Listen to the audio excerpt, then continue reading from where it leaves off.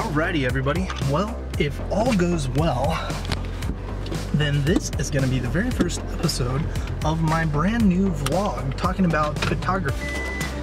So I'm on my way right now to go to a local lookout and take some pictures. Sorry for that beeping in the background. Yeah, we're going to see how it goes.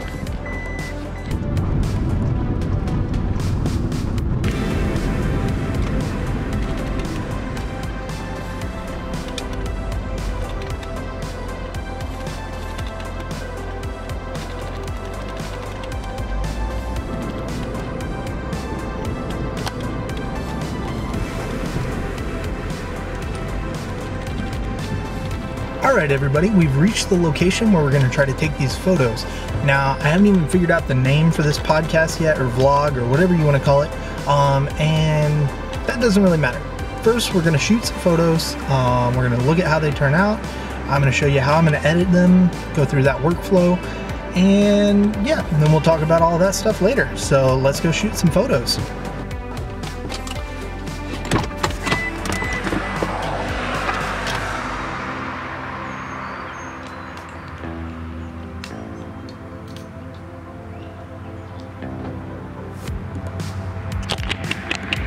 Okay, so got the camera set up here. It's my Canon 60D, and I'm gonna try shooting some photos on just the stock lens. Honestly, I don't really have a great lens for landscape photography, so I think we're just gonna see what we can kind of do with the stock lens, and I think that'll be good for a lot of the viewers at home who may not have, you know, a lot of money to spend on lenses, just to kind of show that you can do a lot of work with the lens that comes with your camera. So as you can see, got this beautiful sunset going on here. Didn't really realize these power lines were here. I was kind of thinking that this spot was open, but it's actually kind of down the road. There's more of an open spot, but that's in somebody's backyard, and so I don't think we're gonna go in their backyard today. So I'm actually really happy that we didn't miss the sunset, because I was worried reading some books to my kids and I didn't think we were going to make it. But as you can see, we made it with plenty of time to spare. So that's good. Gives me some time to kind of set up and compose my shot, because that's going to be the most important thing we do right now. After that, the technical details, anybody can learn that, but the composition is something that just takes a bit of practice and just kind of a good eye for that kind of thing. Now I wouldn't say that I have the best eye for it, but I'm gonna give it a shot, you know? We can kind of learn this together. So, I'll show you, I'm setting up the shot right now. Basically, as far as the technical details go, you're gonna want as low of an ISO as possible. So I'm shooting on ISO 100 because we still have plenty of sunlight. As the sun goes down, I might have to open that up just a little bit, but we'll see. And then I'm gonna shoot on about a 10 or 11 aperture because I don't want a real shallow depth of field. Let's see what the exposure's telling us right now. Right now it's telling us we can hit that with 160th of a second. Let's take a quick snapshot and see. We're shooting directly into the sun, which is not ideal at the moment, but like I said, as the sun sets, I think it's going to set up to a really nice photo. Kind of get a nice silhouette of the mountains right now. And there's that first photo.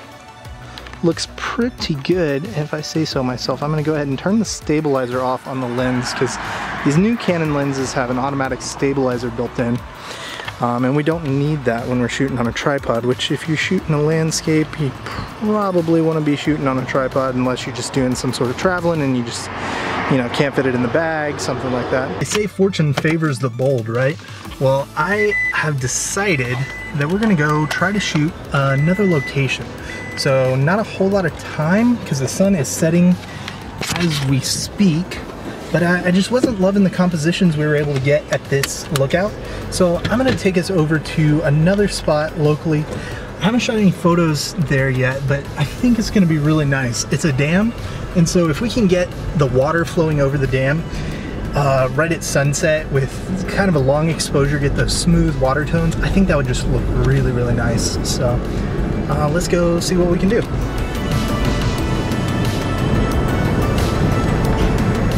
So on the way to the dam, I passed this other scenic lookout that I think is actually really nice. So we're gonna actually shoot here and maybe save the dam for a later episode. So yeah, I'm gonna go ahead and get the camera set up and we'll see what you guys think. Let me know in the comments if you like this spot a little bit better than the first one. I know it's hard to tell without being here, but I really think that this one is a lot better. So let's see if we can get some awesome compositions as the sun's going down. Maybe even get some of those long exposures like I was saying. There's some houses down there. I don't know if you can see them from here, but maybe they'll have some lights on. That would just look really nice, especially if we could get the reflections on the water. So let's see what happens.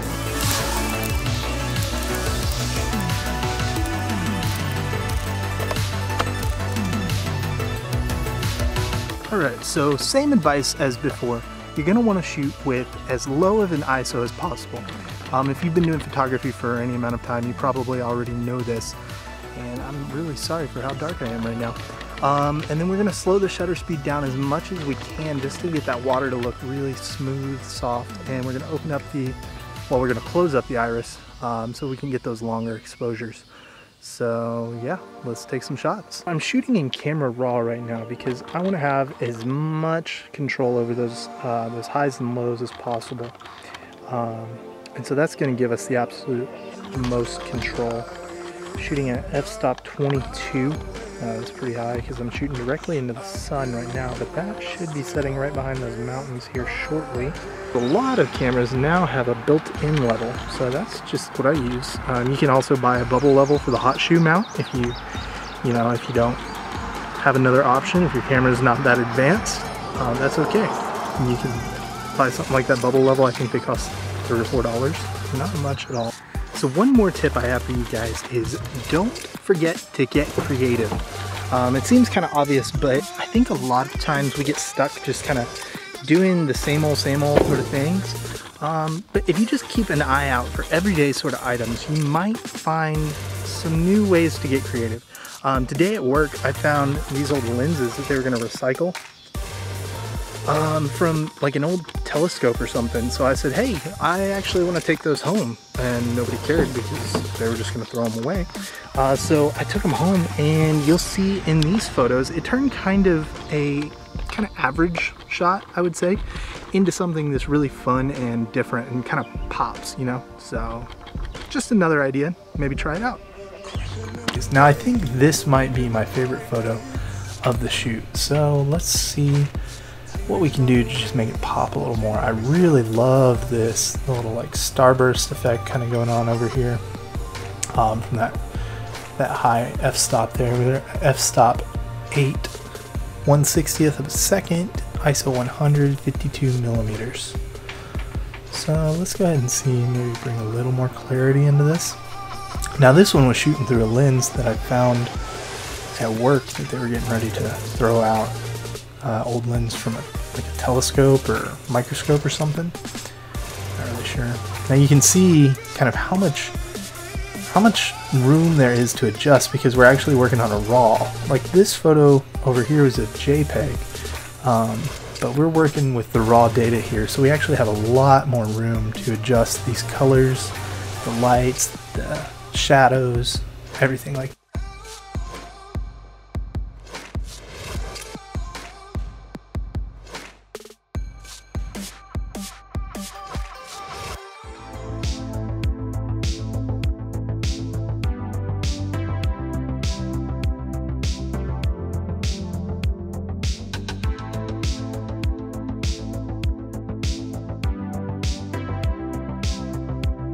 So for any of you guys that are new, this button right here will let you select, you hover it over a color and it'll tell you what color the program is reading that as.